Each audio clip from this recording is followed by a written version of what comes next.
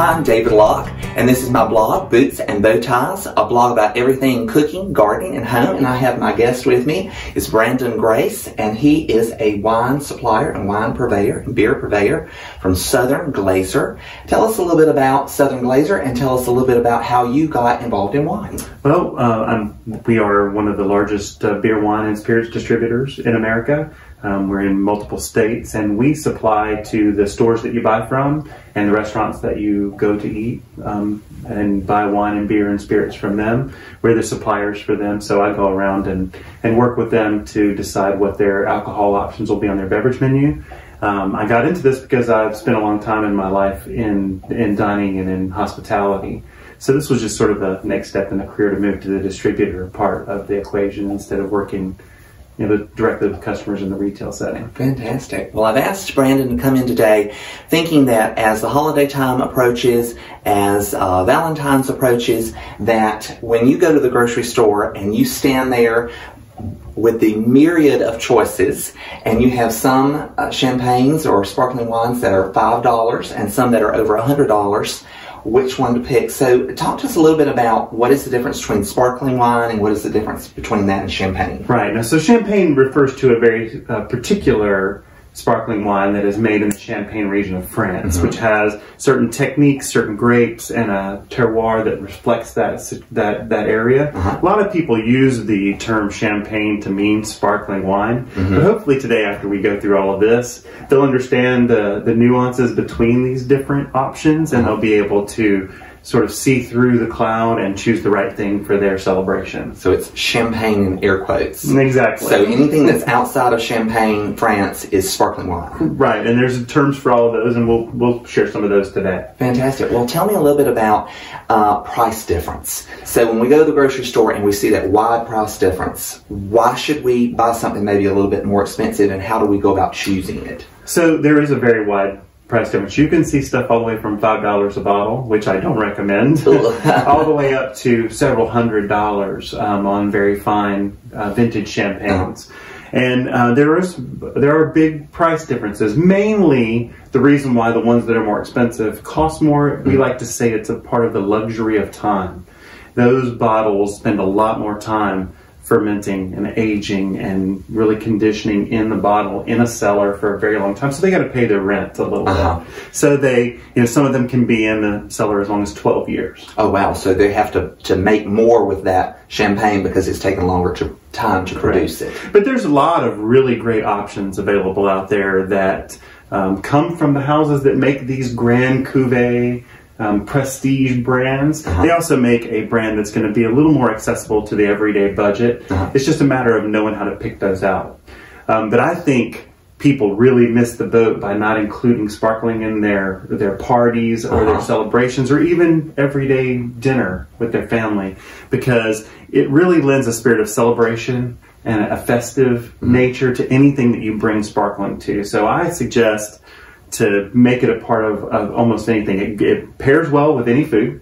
Oh, really? It can be an aperitif. Okay. It can be served with an entree. It can be served with dessert, and sparkling will shine always. So make it a part of your decision. So, well, I serve it lots of times as a cocktail. In place of a cocktail. I know when you go to Europe and you go to any restaurant, they usually have some type of sparkling wine immediately on the table. So I tend to serve it like that, or I'll serve it with dessert, but I never had thought about serving it with the entree. So you can serve it with anything. Right. It has a quality where it pairs well with things because it has a very cleansing property to it, to your palate. Especially with dessert, you'll notice this. If you're eating a rich chocolatey dessert, if you take a sip of sparkling between each bite of that dessert, your mouth won't get so coated with those flavors, those rich flavors of the dessert. So each bite is like the first bite all over again. I had never thought about it as being a palate cleanser. Absolutely. Well, talk to us a little bit about the different types of sparkling you've brought today. So when we're talking about the differences, we're mainly talking about the differences in technique of how it's made and the location it's made in.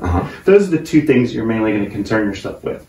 First pro tip of the day, if it's $5 a bottle, it is probably not really a sparkling wine. It is an amalgamation of carbonation and grape juice and alcohol meant to look like a sparkling wine, but that's going to probably give you a little bit of a headache the next day because they're not made using these traditional techniques that we're going to talk about now. So you're going to look in the 10 to up range when you're buying a sparkling wine. So you're looking at, basically, if you're buying a $5 bottle, you're buying alcoholic soda. Correct. Correct. So you want to go with one of these that has a very traditional technique in how it's made, that comes from real grapes, and goes through the process and actually has something to offer you. So the first method, and the one that you're going to find at the most reasonable price point, is called the tank method. And now you won't ever see that on the label. They don't usually say that. But what this means is that all sparkling wines start as dry, still wines. They go through their initial fermentation, and then you have just a regular wine like they would normally bottle in a still wine bottle. What makes sparkling wine different is it goes through a secondary fermentation. And there's two different ways to do that. The first way is the tank method, like I said. This is where all the still wine is put into a pressurized, sealed stainless steel tank. Now, fermentation automatically has two byproducts, alcohol and CO2. Normally, in a still wine, that CO2 is allowed to escape into the atmosphere. In that sealed, pressurized stainless steel tank, the CO2 gets dissolved back into the wine. And that's what makes the bubbles. That's what makes the bubbles. And so when it's done very quickly in the tank method. It can be just a matter of a couple months or so. Oh, really? That's why those wines don't usually have vintages on them. Okay. Because they don't take many years. They take just a few months. Oh, wow. It gets fermented, secondary fermentation in the tank, and then filtered and bottled, capped, corked, and it's sold to you. The most famous form of tank method sparkling wine would be Prosecco.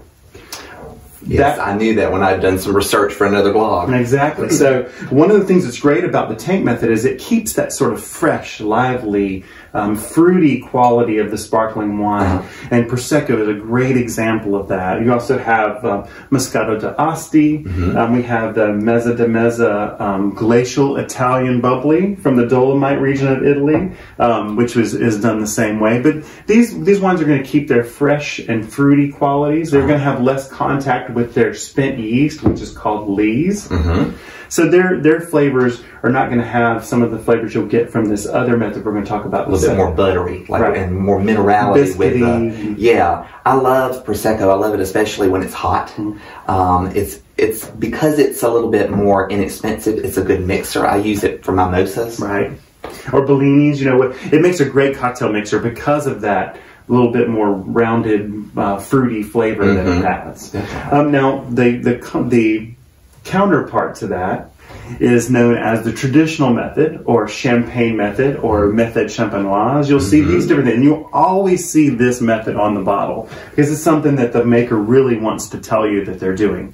This is a secondary fermentation. After the still wine is fermented the first time, the wine is actually split off into its individual bottles. It goes into the bottle it's eventually going to be sold to you in, but it gets put in there. The cork, a top gets put on it, and it gets put upside down in the cellar, and in these huge racks. If you've ever been to one of these places, you've seen these huge racks, and every day somebody comes through and turns the bottle. Twists it. Is it a quarter turn or a half a turn every day? That person is known as the Riddler. The Riddler? Yes. And some of these wines will stay in this cellar configuration for many, many years. Oh, wow. And what happens during that time period is the same thing that happens in the tank method, but it happens individually in the bottle. So you're actually buying the bottle that it was fermented in. Correct. And then as it's fermenting, the yeast that is being spent after it's done its job, it falls to the neck of the bottle upside down. But it has a lot more contact with the wine as they're riddling it and stuff. So it adds the flavors, what we call autolytic flavors. It's going to be more bready, more biscuity, these toasty flavors. That yeast bread that you can taste, and I always think it smells a little yeasty. So it's going to add a little different flavor profile. It also will raise the alcohol a little bit. I didn't know that. The bottle method tends to be just a tad higher in alcohol, which creates it to be even more dry. So you get this completely different flavor. And like I said, some of the prestige brands like Dom Perignon, they will be in the bottle for like a decade. Oh, wow. Right now, we are currently selling the 2008 vintage of the Dom Perignon. That's amazing to think about. The farmer is growing the grapes that someone is not going to consume for a decade. Correct. That's incredible to think about that. Well, tell us what is meant by the word brut, because I know you see that sometimes on a bottle, and then you see so many different terms on the bottle. So tell us what's meant by brut. Brut is a sort of measure of dryness. There is not really an official measure that they have to have. Usually it is a measure of residual sugar, how much sugar is left in the wine after it's done with its fermentation, and how sweet it would be to your palate. Brut is going to be the driest. They'll be extra dry, and then you will see sect, which means a sweeter wine. So you see these terms, and they're somewhat relative, but brut is the driest and the most popular, I think, of all these sparkling wines. The other thing that I wanted to mention was we talked about vintage versus non-vintage champagne or sparkling wine. A vintage is when they take a particular year and all of those bottles have the exact same year's harvest in them. They only do this on really spectacular harvest years. You only have 2 or 3 vintages per decade on average. Sometimes they get lucky and they'll have a couple in a row. But for the most part, you'll see one every 5, 6, 7 years. And those are very special wines that spend a very long time in the cellar, really pulling out the expressive qualities of those grapes and making it something really special. But even though you may be looking at those and going, I don't know if I want to spend $200 to $300. That's a lot for entertainment. You have to think about it's entertainment. And I certainly think that those should be incorporated into your family celebrations, your weddings, your graduations. Get a great bottle of vintage and then get a marker. And everybody sign the bottle and keep it as a trophy. Keep the bottle. That's a wonderful suggestion. But you don't want to have a $200 bottle of champagne on Tuesday night. No. Well, I mean, some people may, but you might. Not in my budget. It's not on mine either. Well, Brandon, what are 1 or 2 other things that you think we need to know that we haven't told our followers when they go to the grocery store or they go to the wine shop and they're picking it out and maybe they don't have help? So one of the things that you can look for a really nice bottle, and these will typically run around $30 to $60 a bottle, you can get really nice non-vintage sparkling wines. Oh, sure. Are they mixing the different vintages? They mix different vintages together to sort of have a consistent product every year. Look for one of those made by one of the really famous houses like Moet and Chandon. Or G.H. Mumm. This is a wonderful example of that. This is the Grand Cordon, it's called. And they certainly make wonderful vintage champagnes that would cost you a lot, but you should be able to pick up a bottle of this for around $40 or so. My wife and I had this on our honeymoon night, our first night as a married couple, and I still have the little cork. I couldn't keep the bottle, but I still have the little cork in my secretary, so it's a great little remembrance. It always makes it a special night. And then the other thing I wanted to point out was there's a lot of great options from places other than France and Italy. This is a Washington State Brut Sparkling from Chateau Saint Michel. This is the Conundrum Sparkling, which is a wonderful option if you're looking for a really wonderful sparkling that is not going to break the bank. And it's from California. That's from California, yeah. And then here's a really interesting, this is a sparkling Shiraz out of Australia. I had that one time before in Beaufort, South Carolina, and that is such a unique so it's a red sparkling wine. So I mean, you have a lot of options. So as you're looking around, the things you want to look at to select is you're looking for how was it made? Was it tank method or was it bottle fermentation? Where's it from? And, look and see if you're not looking for a vintage necessarily. Just grab a great bottle of non-vintage from a prestigious house and you should have a really great time. Oh, those are wonderful tips. Well, Brandon, I want to say Happy New Year to you. Happy New Year to you. And Happy New Year to my followers. And y'all enjoy some sparkling wine or some champagne with your family. Cheers. Cheers.